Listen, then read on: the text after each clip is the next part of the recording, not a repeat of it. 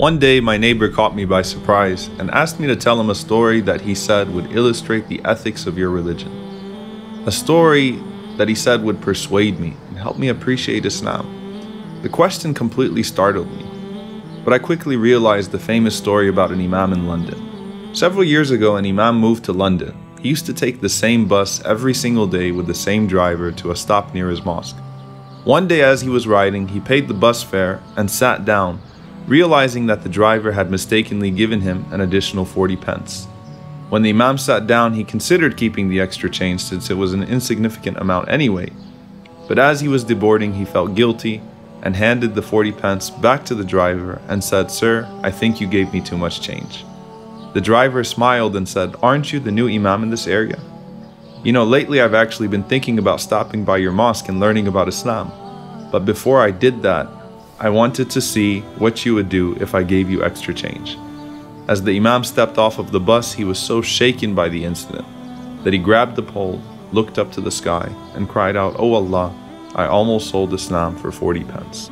My neighbor said, "Let's face it though, if it was a significant amount of money, the imam would have kept it." I insisted that this was the inherent nature of the Muslim and he would have given it back even if it was 40,000 pounds. But he shook his head in disapproval, indicating he wasn't impressed. I didn't think that my neighbor thought much of the imam story. I thought he'd probably forgotten about it by the next day. Little did I know that just as the bus driver tested the imam, my neighbor wanted to test me by leaving a bag of a ton of money in the parking garage. I had no clue he was watching. I must admit, it was a whole lot of money, but I really didn't think twice about it. I acted in accordance with what my conscience and religion commanded me to do, knowing that if the Prophet Muhammad, peace be upon him, was in my shoes, he would have done the same.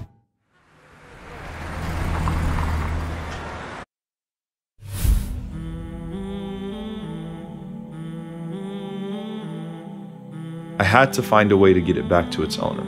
I posted signs, I made calls, but got absolutely no response. People must have thought it was some kind of scam.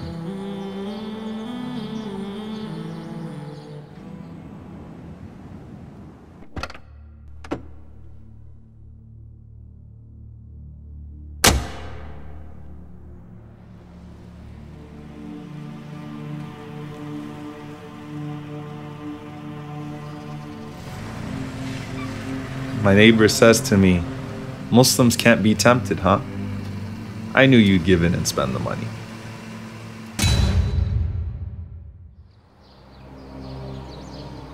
So I told him what happened. "I'm not here to defend myself," I said. "But what I'd really like to do is teach you what our Prophet Muhammad, peace be upon him, taught us." I gave him the donation receipt from the charity to which I donated the money and informed him that the car I was driving was actually my uncle's car, which I was borrowing because my car had to be fixed. So then I asked him, "Have you filed your taxes for the year yet? I think we should get this receipt to your CPA." Imagine having a nasty neighbor that verbally abuses you in every conceivable way.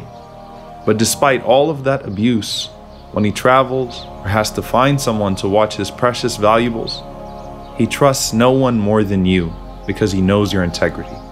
That was our Prophet Muhammad, peace be upon him.